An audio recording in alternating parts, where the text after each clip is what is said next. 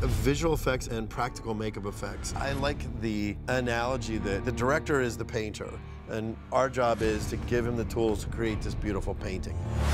You get called upon to create moments that aren't necessarily even scripted. Right.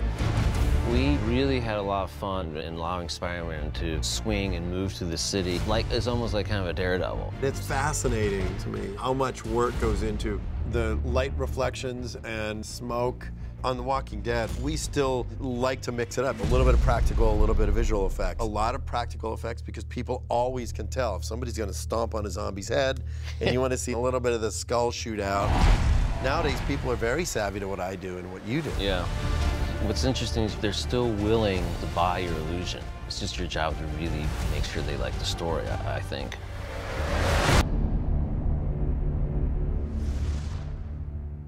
New episodes of The Walking Dead, Sundays at 9, only on AMC.